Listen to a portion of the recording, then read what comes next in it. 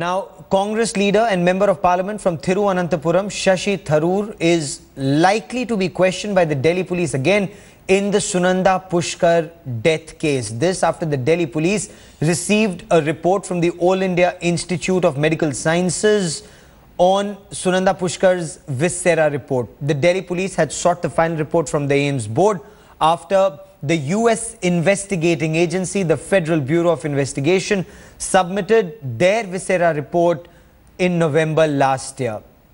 Sunanda Pushkar's viscera samples were sent to the US after traces of a radioactive isotope was found in her body during the post-mortem examination. India Today's Atir Khan joins me with more on this. Atir, do we have details of what the FBI report said and its analysis by the AIIMS Medical Board?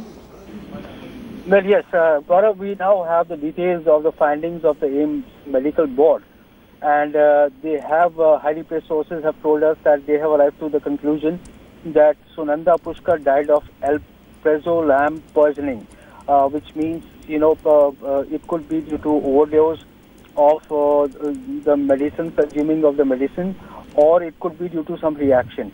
But that is the finding of the 11-page report which has been submitted by the board to Delhi police.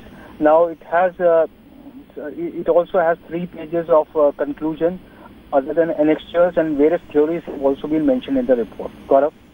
Okay. Now, police sources also telling you that member of parliament from Thiruvananthapuram, Shashi Tharoor, expected to be called in for questioning. He's been spoken to before by the police. So what's it this time?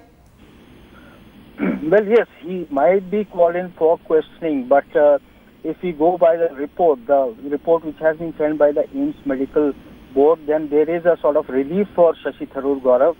The reason being that it suggests that Sunanda Pushkar died of alprazolam poisoning, which means for poisoning, for it to be fatal dose, you need at least 5 to 6 grams of alprazolam, which means you need to have 60 tablets administered into body, leading to death.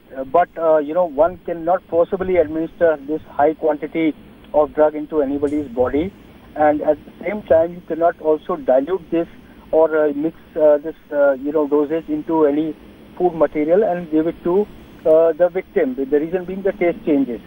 So clearly there is a sort of relief for Shashi Tharoor as far as the findings of AIIMS Medical Board is concerned. Okay, keep tracking that story. Okay, now we will shift tracks. We'll just move on from all the political news from the national capital, and let's just talk about a college in Delhi, SRCC. It's a noted college. So guys, do you know why he's Kukkara Kamalda? Because he's a Delhi boy.